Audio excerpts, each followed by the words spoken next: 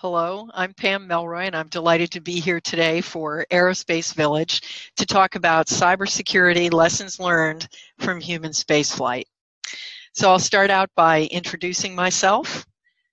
I am a retired Air Force test pilot and a NASA astronaut.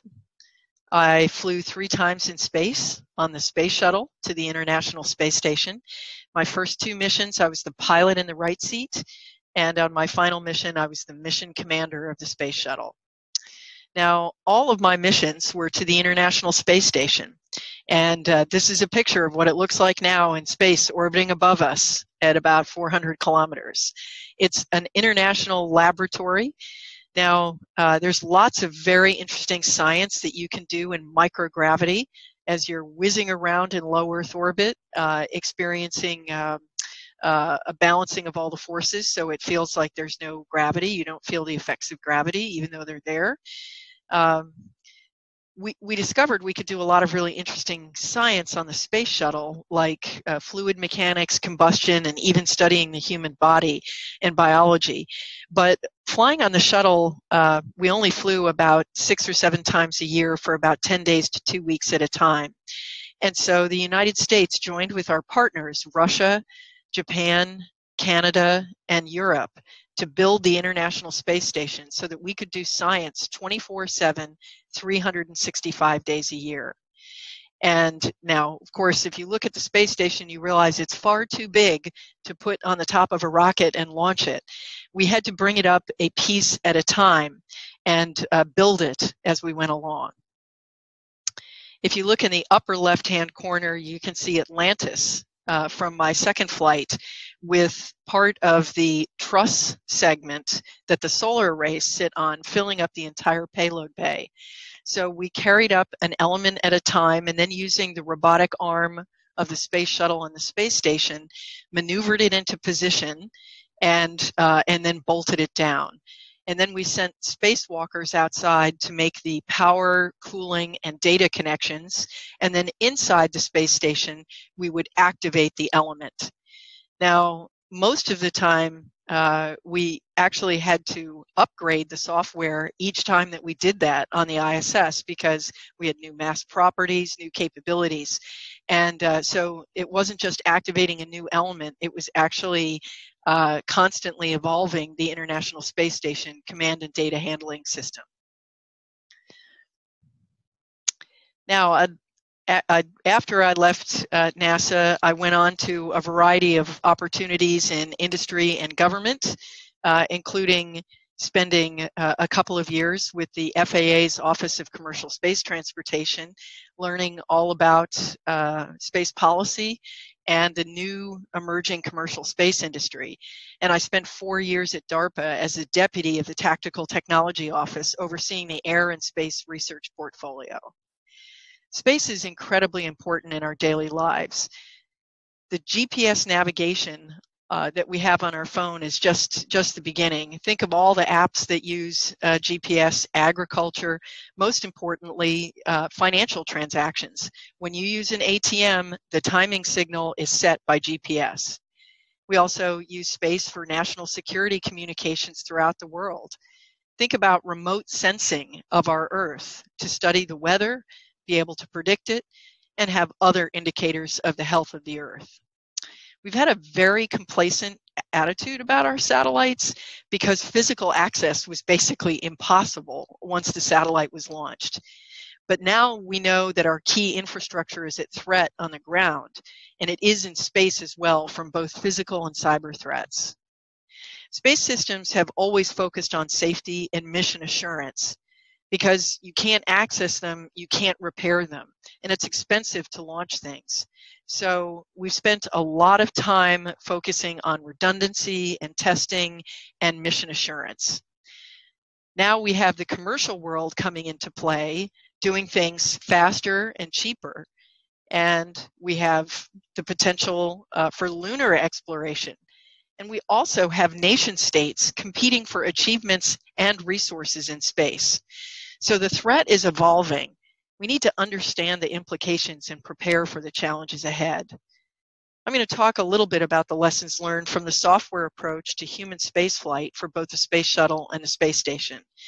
But first, I'd like to actually address, so what is the real threat? What could a hacker actually do to a satellite? Well, the simplest hack, of course, is a denial of service. Pretty straightforward, and it's actually happening today. Jamming of signal. Sometimes it's inadvertent, just having a transmitter tuned too loudly, so it's drowning other transmitters out, and sometimes it's completely intentional. You could intercept commands and data.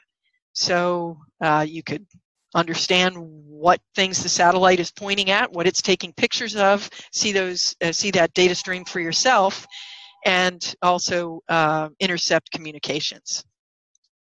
There's also the potential for the man-in-the-middle type of attacks. That's quite a bit harder, actually, with most space systems now, because you would have to really understand the data stream in order to alter it.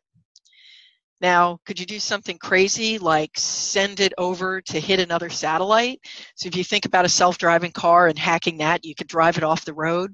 Well, not really. Most satellites don't actually carry enough propellant to maneuver over to another satellite. But what you could do is run the satellite out of fuel. You could shut down a critical system like cooling or pointing the solar arrays at the sun. Now, there are roughly 5,000 active satellites in space, but only the International Space Station has humans on board permanently.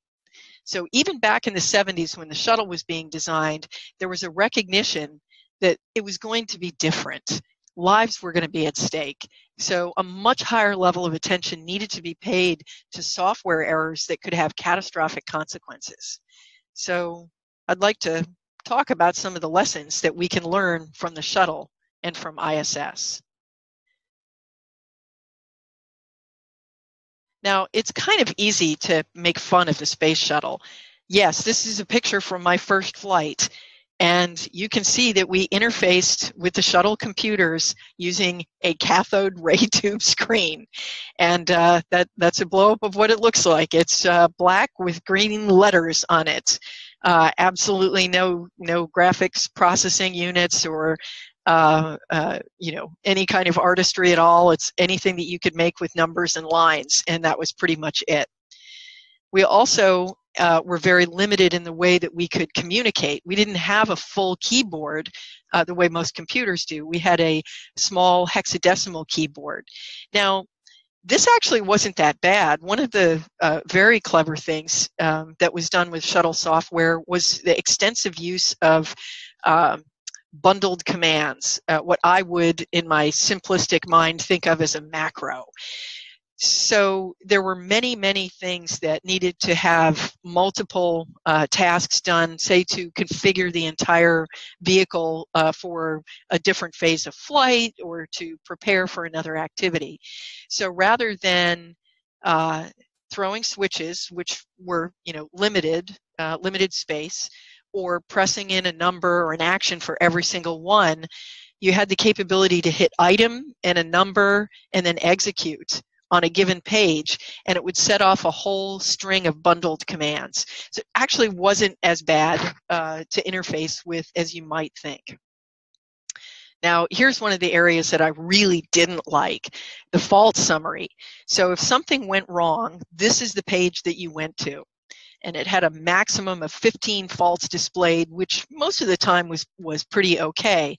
But worse, it didn't have any scrolling capability. So on my first flight, we had a malfunction.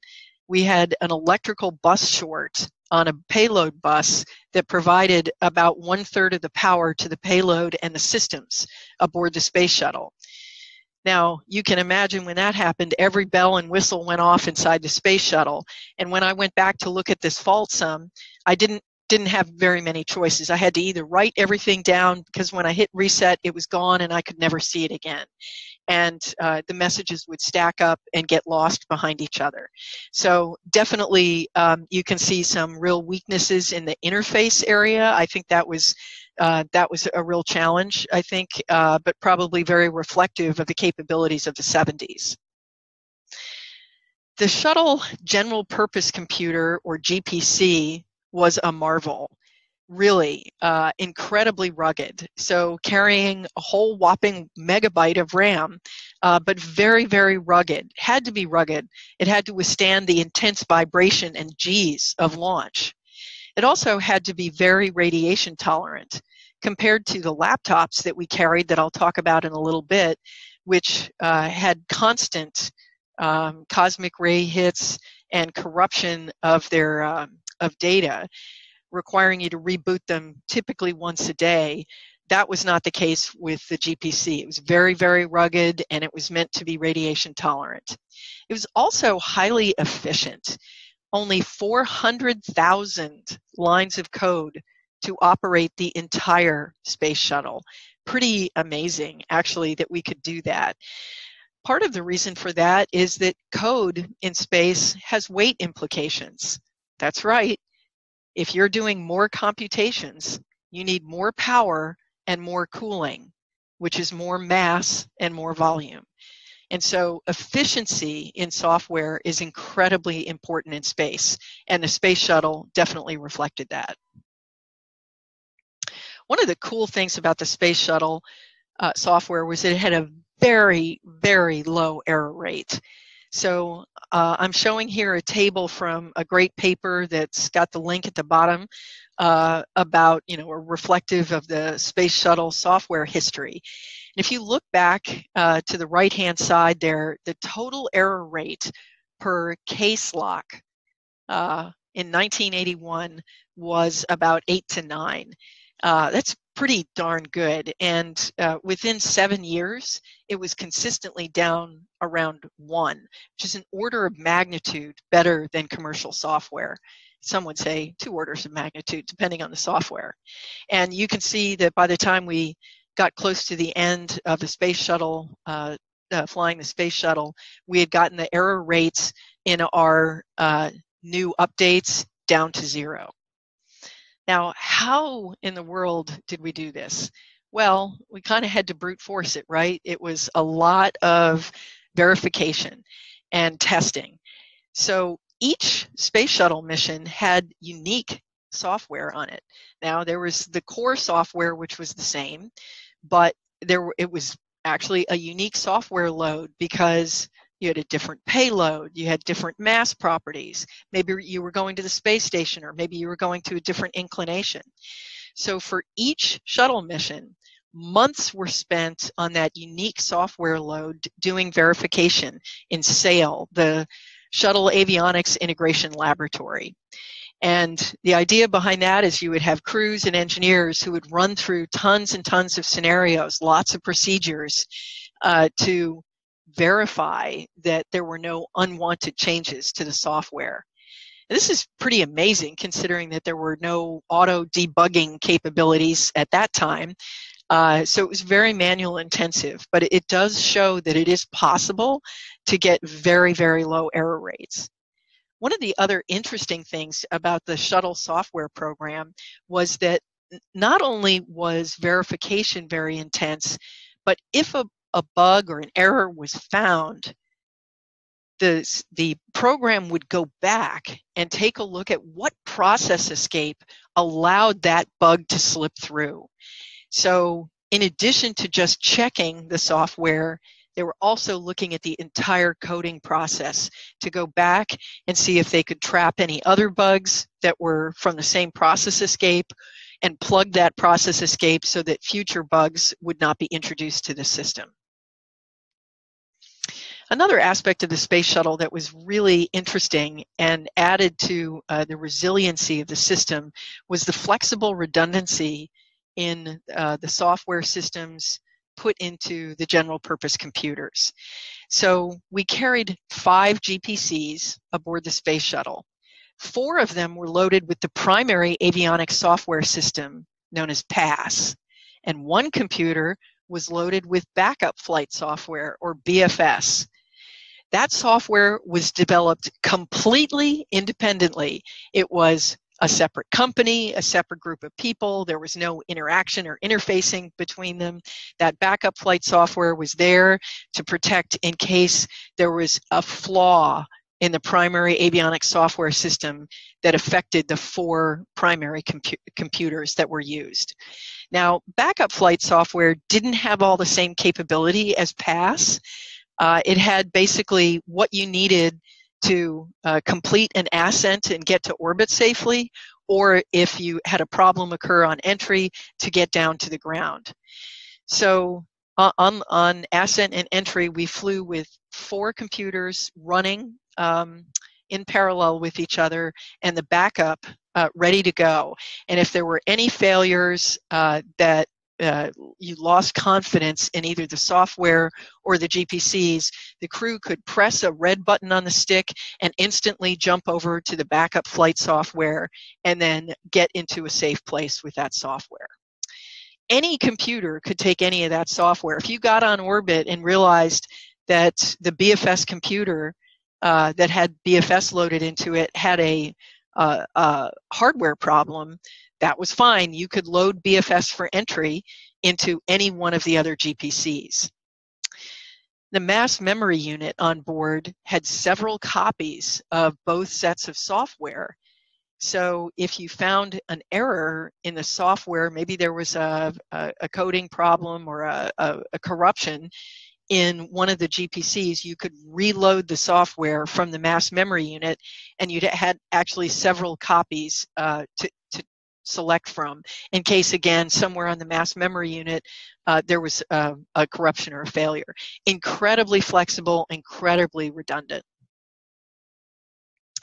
The other key aspect that I think had a very positive impact on resiliency, but also on security, is a distributed architecture. And the Space Shuttle was one of the first vehicles to use this capability. So the idea is that you separate critical functions, and then you're very careful and limit what information is allowed to pass between them, and there are checks to make sure that you protect that. So on orbit, we would shut down 3 of the GPCs into a warm mode, and so that we could restart them if we needed to. We had one actually was warm as a warm backup, and the other 2 were shut down completely.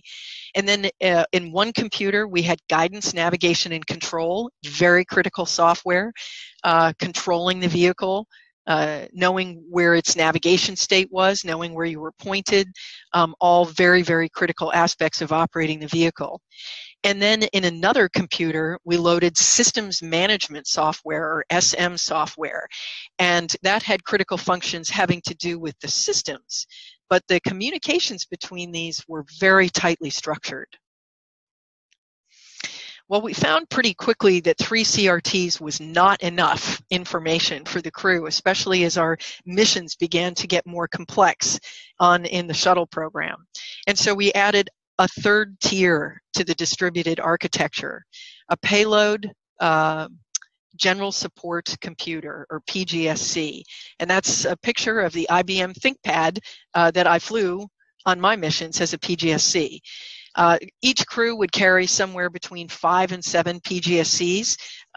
They performed functions like a world map, so that you could just glance at the map and know exactly where over the Earth you were. You could see critical things like if there was a loss of communications coming up, a comm outage or something like that. But we used them heavily for mission support. In the bottom left picture is me and my friend Koichi Wakata had just completed a very complex robotics operation using the 2 PGSCs mounted behind us.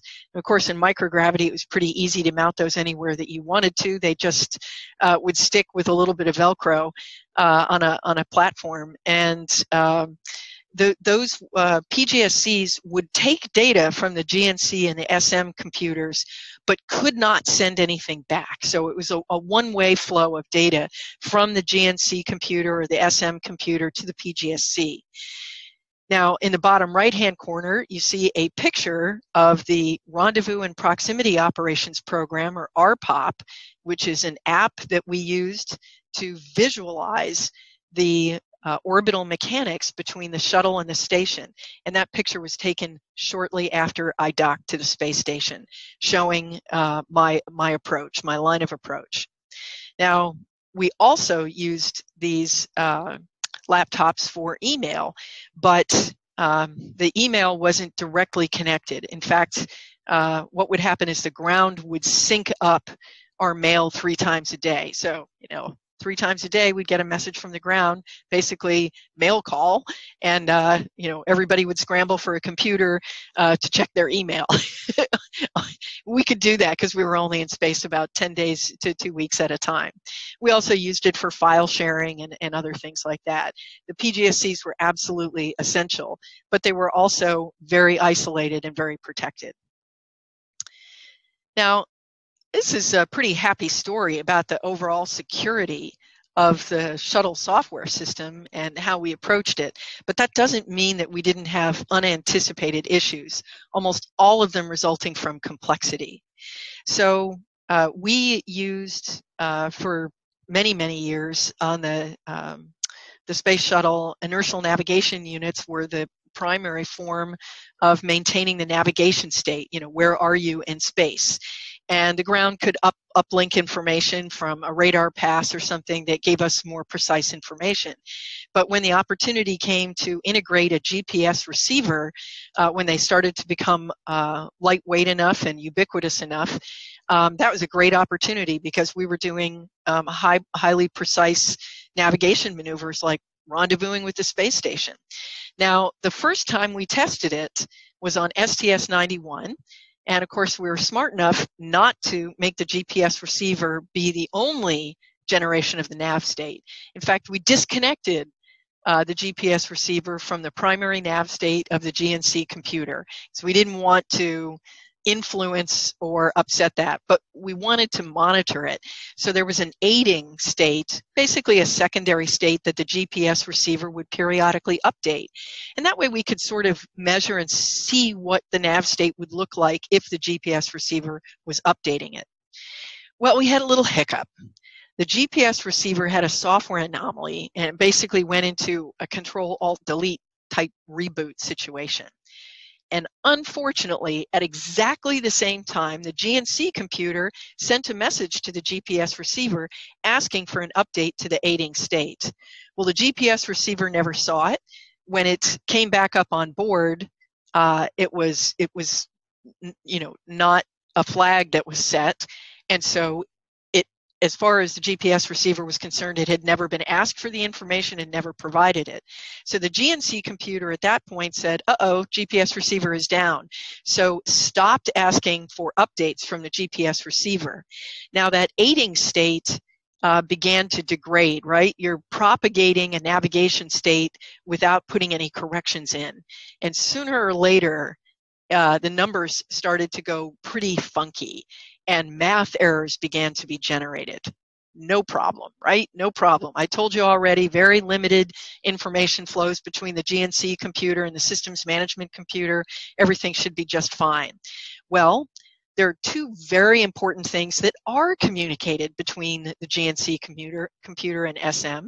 The first one is the nav state. So the systems management computer knows where to point the antenna to talk to the ground. Unfortunately, when those math errors started to generate, the other type of information came into play, which is error codes. Of course, the systems management computer wants to know if there's a problem on the GNC computer.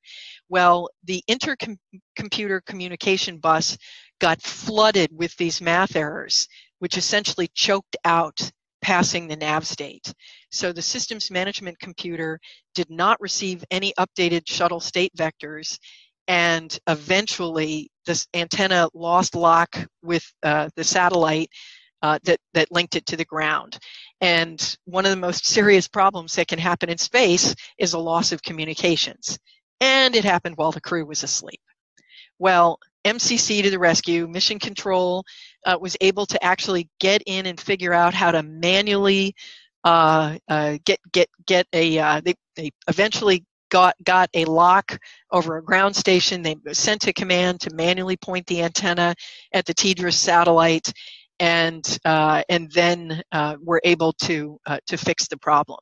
But it just points out that even, it was really incredibly resilient, and they thought through as many errors as they could. But in a complex system like this, you can still have problems. Now, we learned a lot for the International Space Station. I'd like to say we'd really upped our game. We learned a lot about security, starting all the way with the ground system. So even back in the Apollo days, there was not the capability to talk straight from Houston up to the spacecraft, but instead a large set of antennas in White Sands, New Mexico, talking to the tracking and data relay satellite, which then communicates low data rate S-band audio information and high data rate KU band video and payload data. This entire network is completely owned by NASA. So this is not going through open internet. There's no cloud.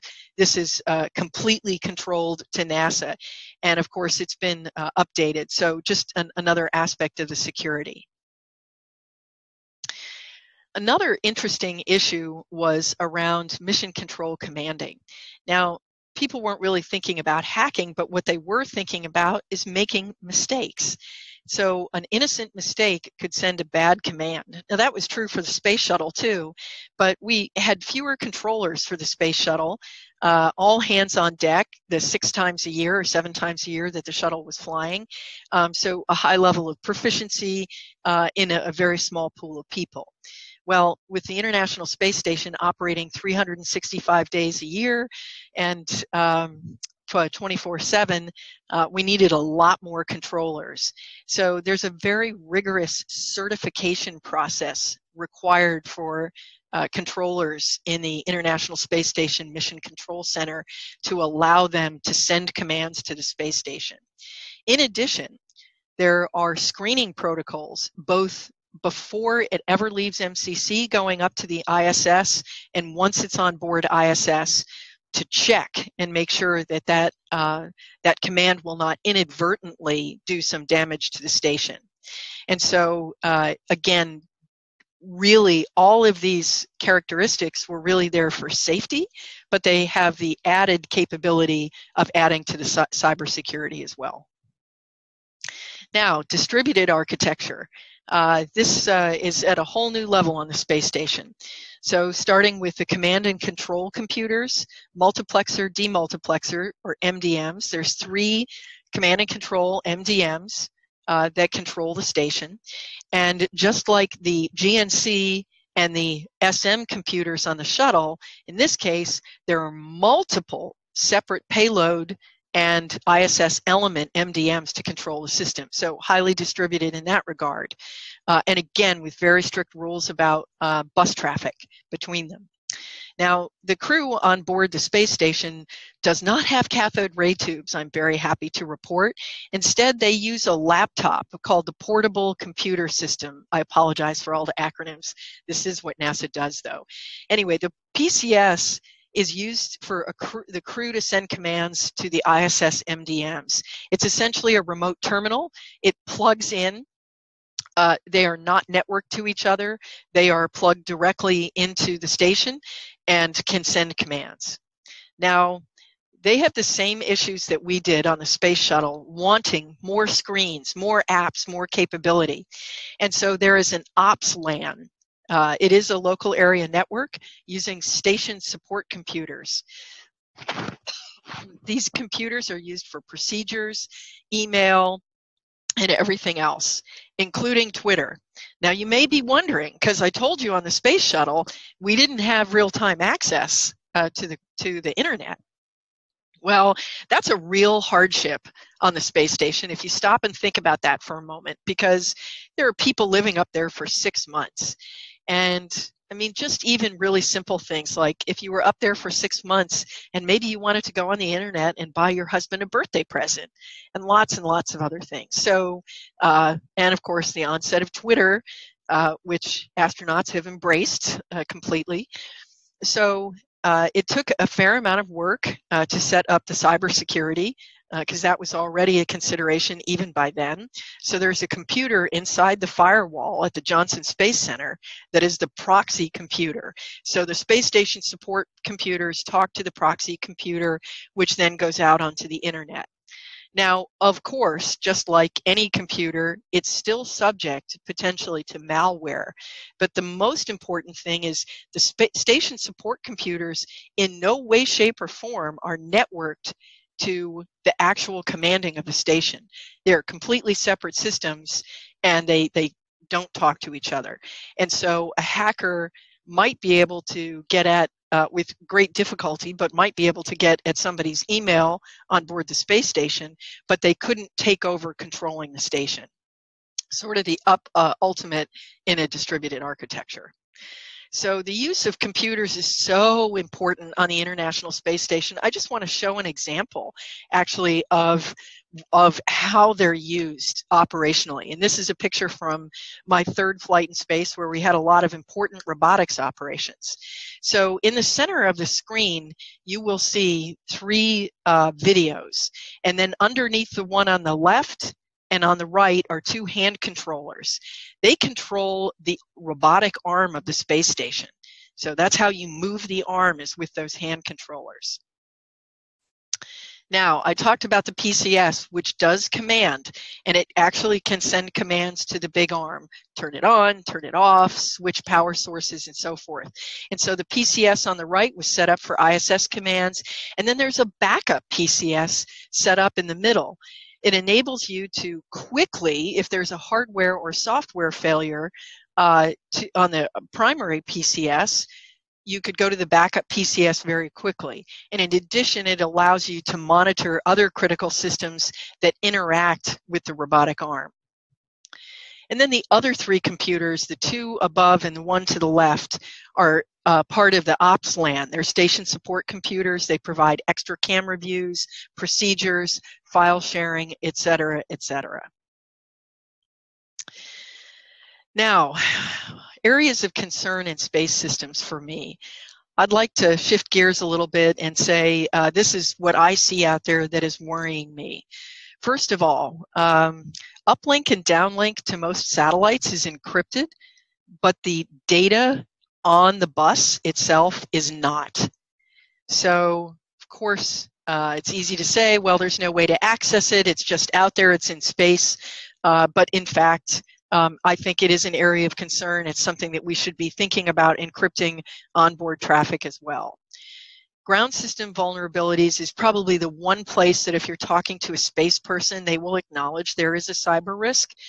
Our ground systems are very vulnerable. They're just as vulnerable as any enterprise computer, as part of any enterprise IT system. Something interesting, particularly in DoD, is that all of the constellations and all of the satellites, most of them have completely unique ground systems. Now, DoD is moving away from that. They're having a common ground system going forward, but what that means is that they're all different. Now, the good news is, well, if you figured out an exploit in one, it wouldn't necessarily work on another one. But the flip side to that from an enterprise IT management standpoint is configuration management, patching, and so forth is a nightmare. So that is a real concern, and fortunately it's being addressed in DoD. Edge computing. Well, the challenge there is, I had talked a little earlier about how man-in-the-middle attacks are kind of hard on satellites because real time you have to see the data stream and then figure out what you want to inject into it. Well, edge computing is becoming increasingly important. Now, I mentioned the fact that in the past it's been minimized to do computations on board. There was really just enough code and just enough hardware to run the satellite, run its payload, and then communicate all the data to the ground. And that's, as I said, because it had weight implications. Well, with the advent of Moore's law, satellites are becoming smaller and more efficient because their electronics are more efficient. So one of the challenges in low Earth orbit is as you whiz around the Earth every 90 minutes, you really can only downlink your information when you happen to be within sight of a ground station. And any one ground station you're only in sight of between 5 and 10 minutes. So you could take a picture, but you might actually end up waiting a half an hour before you can downlink it. Well, that's actually a challenge if you've got very short periods of time to get a lot of data down. And so increasingly, we're moving into a place where there's more and more computation moving on board, and really getting high quality edge computing so that you can do all the data management, and that minimizes the amount of information that you have to downlink. I'm just going to send you a notification that something has occurred, or I'll send you a highly processed picture of what you're most interested in instead of a giant data stream. Well, that is also going to make it a lot easier for man-in-the-middle attacks. Finally, the most serious problem I think we have in aerospace is complacency. As I said, many people in space think that their systems are not vulnerable to cyber. We have an attitude in aerospace, it's part of our culture and our values to think about safety. Safety is integral from design to test and verification and operations. We just think that way. We are going to have to figure out how to insert cybersecurity and an awareness of that into the values and the culture of aerospace, all the way from the beginning in design and all the way through to operations. I really think we are going to need to do that. Now, fortunately, there's some exciting work being done on cyber physical systems. One of my favorite demonstrations was in the Information Innovation Office, or I2O, at DARPA when I was there. It's the DARPA High Assurance Cyber Military Systems Program, or HACMS. So the picture you see there is an optionally crewed helicopter called Little Bird, built by Boeing. Now, the HACMS program gave a group of hackers access to the flight data recorder, and within 30 minutes, they had hacked their way into critical systems on the Little Bird, which really surprised everyone. So the HACMS program funded several performers to develop security capability and a secure kernel. So I'm not a software person, but to me, a secure kernel is very much like the distributed architecture that I talked about for the shuttle and station. You have a separation of critical functions, and then you have a high level of restrictions about what information and checks that go on for information that flows in and out of that critical area.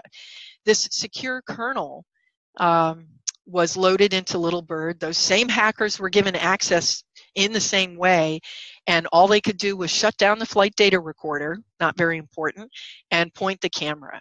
So it is possible to develop secure cyber physical systems. Now, the HACMS program is over, but the System Security Integrated Through Hardware and Firmware program, or SIF, is still active.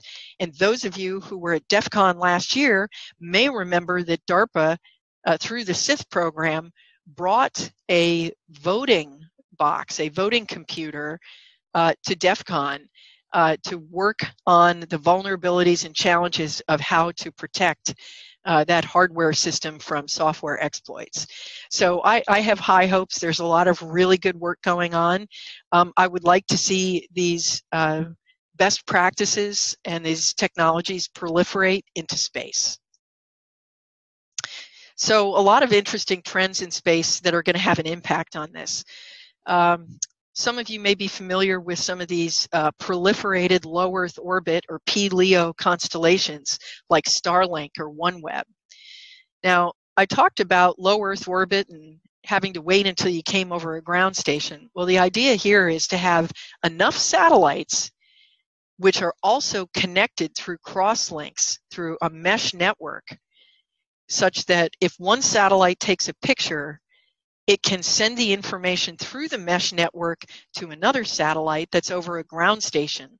And so this would greatly increase the persistence and in fact make it data ubiquitous at any time. Now, there's some real challenges with mesh networking.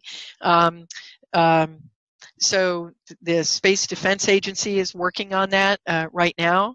I think you're going to see a lot more of these cross links and these mesh networks, which of course will increase the attack vectors as well.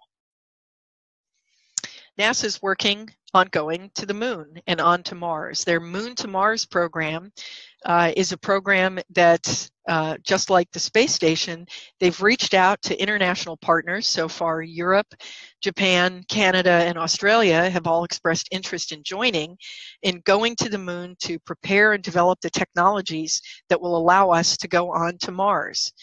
And there will be an orbiting logistics platform called Gateway in lunar orbit, and then not too different from the International Space Station, a moon village made up of different elements that different countries have, doing whatever science they're most interested in, but having shared infrastructure.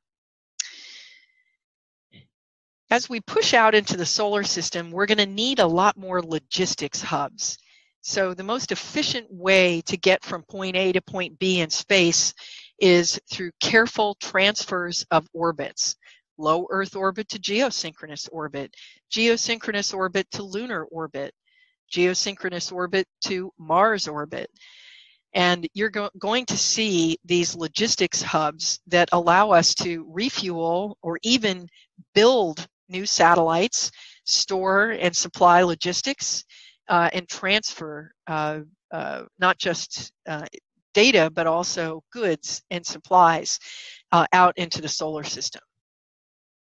NASA's already thinking about solar system internet, but there's a big challenge with that. Communications is done through RF, and what that means is it's prone to blockouts and fading. Now, the way internet protocol works today is a packet that cannot show that it has connection all the way to its destination never gets sent. Well, you can't have that in space because you're going to have these blockages, this fading of signal periodically. So NASA's been working on delay-tolerant networking that allows data to be cached as it pushes out. And so that way, if there is a loss of signal, that's fine. It can tolerate microseconds up to seconds and then pass along the information once the network is reestablished. Interestingly, this has implications as well. DARPA has also been working on it for disruption-tolerant networking, and that's more for emergencies, disasters, humanitarian disasters, and things like that, where there's not a consistent capability for the internet. And so delay or disruption-tolerant networking is going to be incredibly important as we develop a solar system internet. So I just want to say how wonderful it is to be here, and thanks for inviting me to participate at the Aerospace Village. I'm very excited about Hackasat. I think it's a really great idea. It's a way to get insight into what the actual vulnerabilities are, just like we did the demonstration for Hackams. But it's important to remember that the implications for space cybersecurity are huge. Even today, I talked about how much of our economy depends on GPS, weather, and so many other pieces of data that we get from space.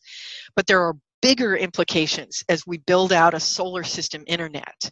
We're really going to have the opportunity to completely think this through again and go on to Internet 2.0 technologies like delay-tolerant networking and build in security from the beginning, which is something that we didn't do with Internet 1.0. So I'm hopeful that someone out there that's listening today will have some ideas about how to build a more secure internet for the solar system, and I'm just going to ask you to get cracking on that. Thank you.